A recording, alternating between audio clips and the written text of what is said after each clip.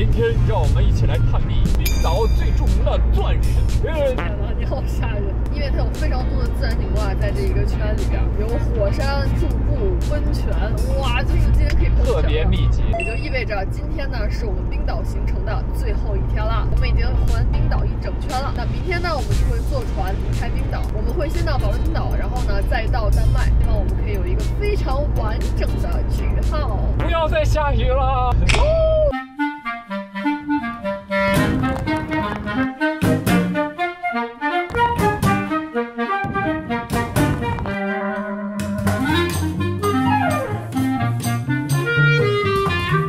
当地最丰富的地热资源就在这里，这里可以泡温泉。2个人是12980。现在我们去泡温泉，穿短裤啊，下着雨，刮着风。这里储存衣服方法是用这个小硬币，它是这样子的，这个投进去，钥匙才能拿出来。好冷啊！我上半身都没穿衣服。看来简直了，哇，得救了，好暖和啊！这里面就是这种感觉什么的，上面特别冷，但是下面很暖和。哦，就是这种感觉。全师傅说要给我拍几张照片，于是他开始负重前行。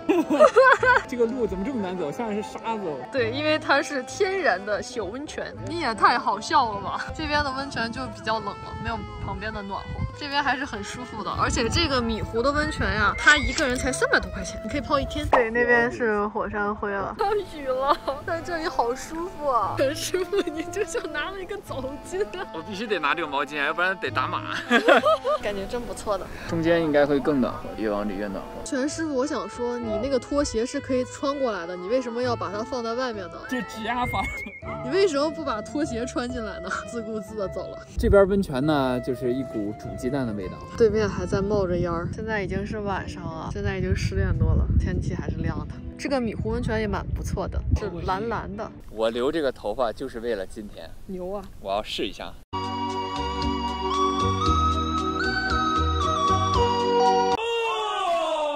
好悠闲的飘飘，就这样很舒服，然后很放松，头往后沉就好了。看一下这个脚下面是什么？脚下跟黑沙滩那个火山岩一样，都是这种火山灰啊、火山石之类的。全师傅要去冲一下，挑战一下，应该贼热吧？来，全师傅挑战一下热水。哇，醍醐灌顶，热吗？好，营业结束了。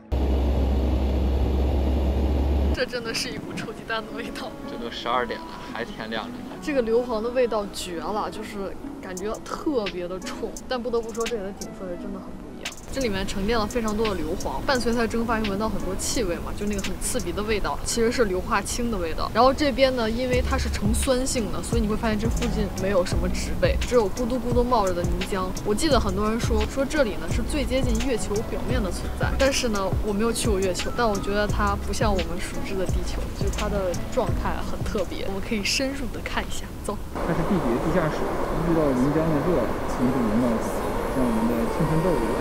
这个地啊，特别的软。Cause every time we touch, I get this feeling, and every time we kiss, I swear I could fly. Can't you feel my heart beat fast? I want this to last.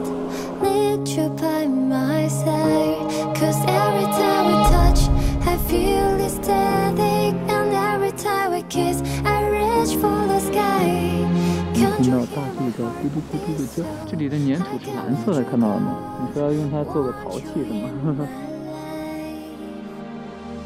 是我们今天停的房车营地，价格是3000冰岛克朗。这边有很多帐篷露营的人，就是骑行啊、骑摩托车呀、徒步啊，就这样露营。这里的洗手间是正常的，这里的水呢是可以直接饮用的，旁边就是淋浴间。哇，看这个又小又高哎。Day 2，哎，这早上真舒服呀！旁边车都已经走差不多了。这边营地啊有24小时热水，洗了个澡，把车里的水箱啊什么都加满了。车在这不用充电，因为有那个行车发电机嘛，所以开过来的时候电就是满的。把车里打扫了一下，该洗的衣服也都洗了，完美啊！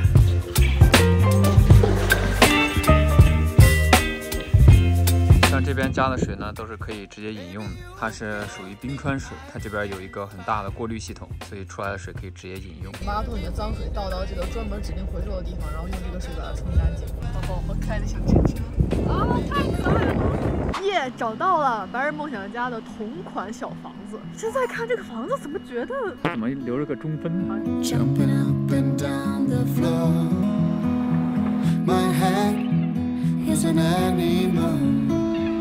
现在呢，我们要上去看红色的灯塔，哇，超漂亮哎！这个城镇不大，到处都是这种五颜六色的小房子。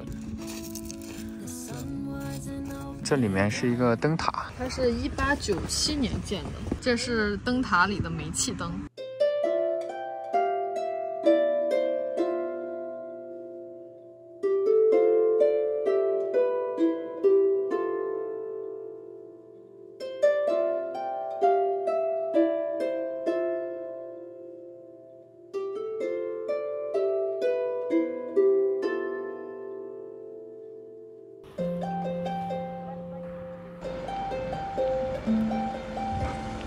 这里是阿克雷里，这个城市好浪漫啊！它的红灯是心。我们现在到了众神瀑布，是我非常期待的一个瀑布。它之所以叫众神瀑布，有一个说法是说，曾经这里呢有一个异教徒，他决定皈依到基督教，于是呢他把北欧众神像的雕像扔进了这个瀑布里面，左耳震怒。然后这个瀑布就叫众神瀑布。从中国开房车到欧洲，我们现在在冰岛的众神瀑布。看到很多人在这许愿，他们相信北欧众神能够听到，感觉这里是冰岛最大的许愿池了。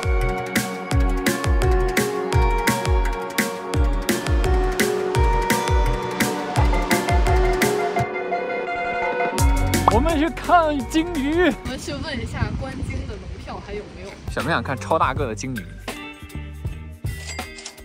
哇哦，就是这个船应该 OK 吧？帅师傅在穿上这个衣服了，它这个还挺方便，直接套就可以了。希望等下可以看到鲸鱼，哪怕喷一身水都没事儿。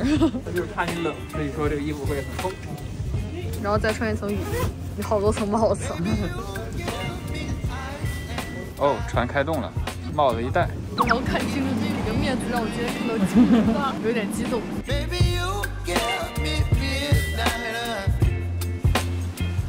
哇，这风超大，而且这个鲸鱼啊，在这旁边每次快上来的时候，这个船晃就更厉害了。哇，就感觉在跳落床。哇，哦，快看！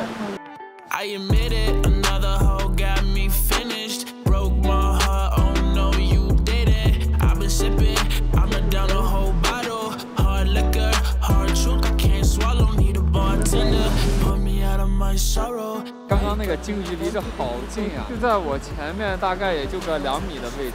它不会想让我给它抠腾糊啊？不可爱呀！我感觉还行，这个季节来。对面宛若仙境啊！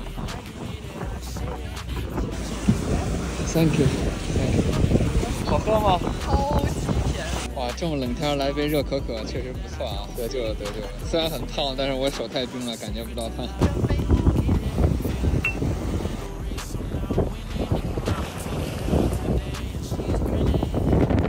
小妖同学已经晕菜了，兴奋过头，现在就是特别晕船。好难受啊！歇一会儿，歇一会儿，马上要返程了，刚才跟蹦迪的感觉一样。兴奋过后，剩下的就是晕船。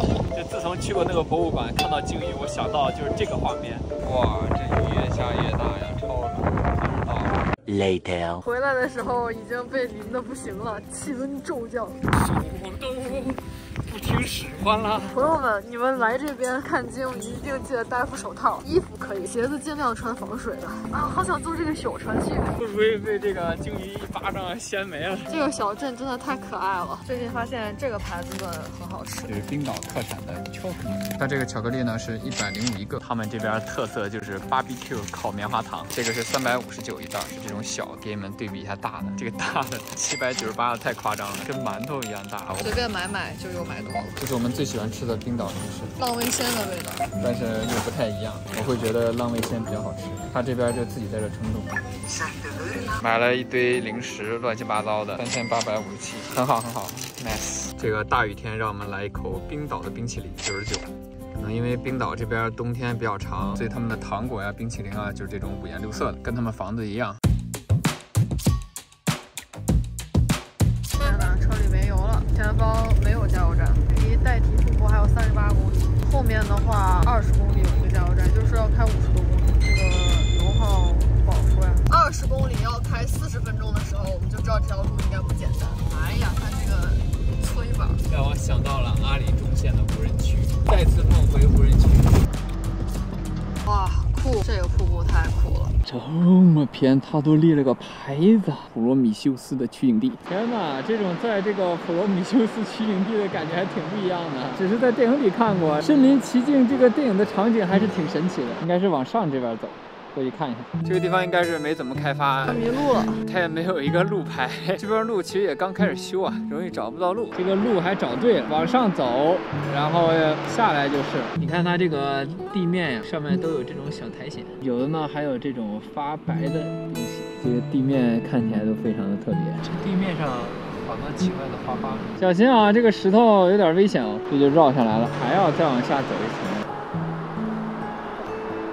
相信我，我对路的直觉，这看着还挺吓人。是往哪儿走啊？前面没有办法下去啊，只能从下面绕喽，就下去就行了，对吧？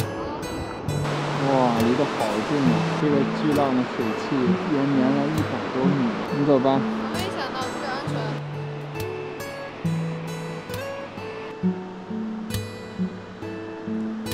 总算是走对路了。我们刚刚就是在那里，然后下来，走了这么多冤枉路，总算到。